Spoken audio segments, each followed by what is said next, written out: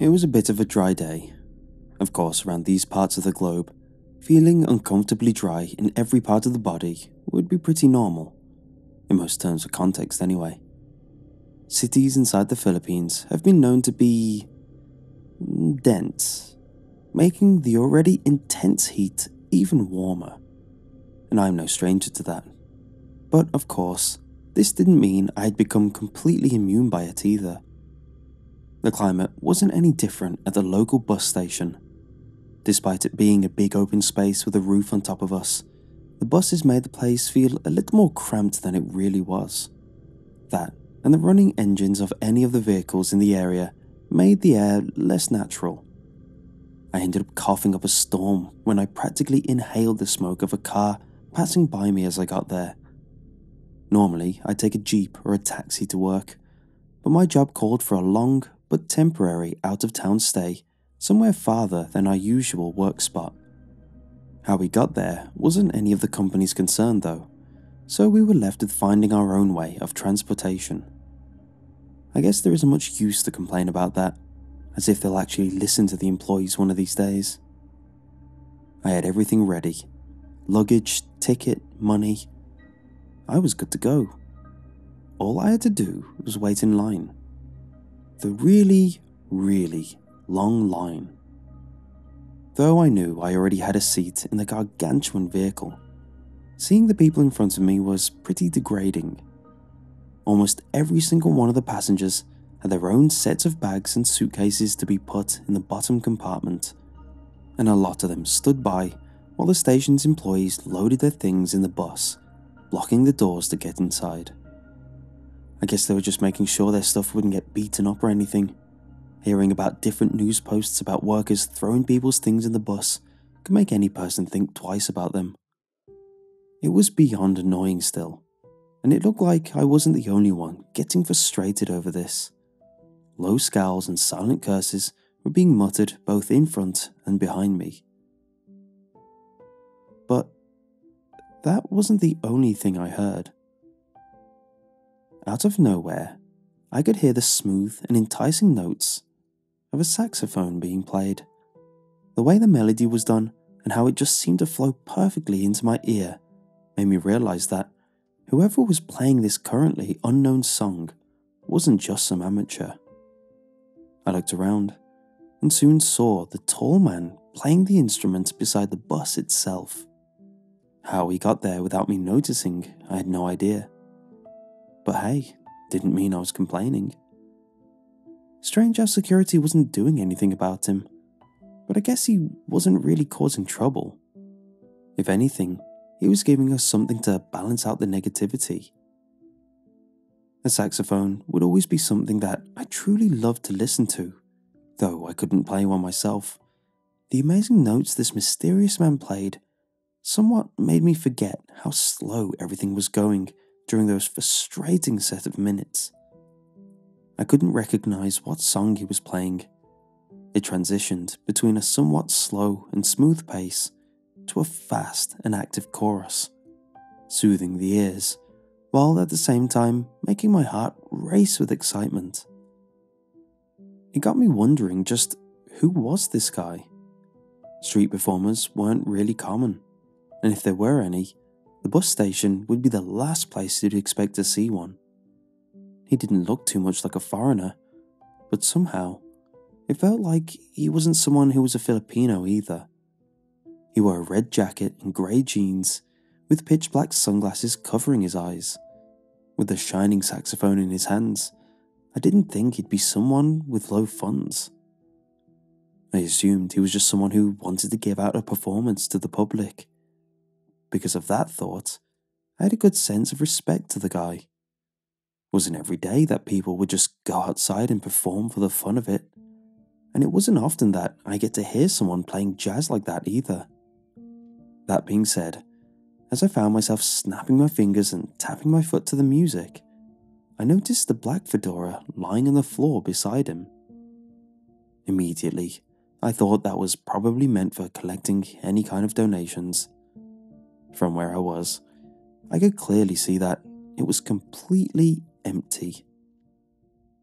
I was kinda bothered by that. Out of all the people that passed by him over the past half hour, not one of them left a single coin. I mean, come on. Even if you're not a fan of the genre, he at least deserves some sort of payment for his performance. Before I knew it, I was in front of the line. A grumpy employee of the station began to load my bags inside the bottom compartment.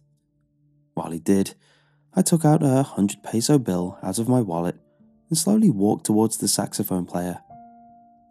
As if on cue, the song he was playing finished as I got up to him. I gave him a warm smile before dropping the bill in the hat. Looking back at him, I saw him smiling too, showing off a good set of white teeth. "Thanks for the show, man. It was awesome," I complimented. He simply shrugged, not saying a word. I wasn't bothered by his silence too much. I didn't really have time to chat with him either. I only gave him a quick nod, along with another thank you, and headed inside the bus. I was seated right next to the window, parallel to the side of the entrance doors. Getting comfy in my seat, or at least as best as I could, I gazed outside the glass pane beside me. Immediately, I saw the familiar, tall figure of the saxophone player, only about a foot away, a grin on his face. I waved at him, and he waved back. The bus soon rattled to life as the engine started, and, out of nowhere, the guy took off his shades, revealing two eyes that stared directly at me, an odd look on his face that made me feel uneasy as he did. He looked like he was laughing, all to himself, almost like he had saw something funny that I wasn't seeing. The bus started moving not long after, and I couldn't help but keep my eyes locked with his. He didn't move. He just turned his head as we sped away, eventually coming out of sight. I fidgeted back into a proper sitting position, unsure that what had happened was even real or not. Whatever the case, I had a hard time trying to think of something else other than that odd man's stare and giggling. What the hell was he laughing about? It took about an hour and a half before I got to my stop. Dropping my feet onto the sidewalk, I could faintly see the top floors of the hotel my job had required us to check in just a few streets away from where I was. Even with my luggage in hand, I could walk my way there without too many problems. Time would be annoying though, making me debate the thought of hitching another ride or not as I took out my bags. But all my thoughts were immediately drowned out. After hearing a familiar song, one played by a saxophone. A cold sweat slid down my neck. Whether it was because of the heat or what I heard was not something I could decide. I frantically searched everywhere, trying to find whoever it was playing the song and hoping that it wasn't. There he was. The overpass behind me, a toll bridge running from one side of the highway to the other, packed with pedestrians moving back and forth, up and down its stairs. Among those people, I saw him. The very same saxophone player. Despite all the excess noise around us, I could hear him play the song very clearly, as if I was listening to his own personal radio frequency with my ears. I stood there, desperately trying to figure out how a man can outrun a bus with no traffic that passed several miles. My brain kept telling itself that it was impossible, but just seeing him there somehow made it harder for me to believe. I kept staring at him, and though he had dark sunglasses on, it felt like he knew I was there, and he was returning my gaze with his.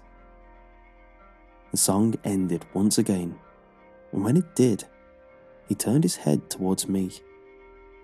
The way he slowly smiled chilled me. He raised his left arm and waved at me. I didn't dare wave back. I heard the bus beside me starting its engine, soon beginning to depart. Still, I couldn't take my eyes away from him. He stopped waving, then shook his head in disapproval. It felt like he was mocking someone. I don't know if it was either me or someone else. Without warning, he outstretched his hand and pointed somewhere, his sinister smile seeming to grow even larger. I turned to look, but only saw the bus I was previously on waiting for a stoplight to change. I turned back, and he was gone. I looked for him everywhere, on the overpass and below it. He simply wasn't there. He vanished out of sight, without a single hint of his presence leaving a trace. An alarm from my wristwatch began to beep, and it didn't take long before I remembered why I had gone there in the first place. Turning back to where I was headed, I started walking down the busy sidewalks, confused and frightened thoughts intermingling with certain plans for the day. I came to a full stop again, hearing a loud crash, and had my left ears ringing. Screams were heard all over the streets, as many people ran away, others taking out their phones to either call for authorities or record the disaster that was happening in front of them. In front of me was the bus I had taken earlier, toppled over and most of it crushed after colliding with an oncoming truck and eventually hitting a telephone pole.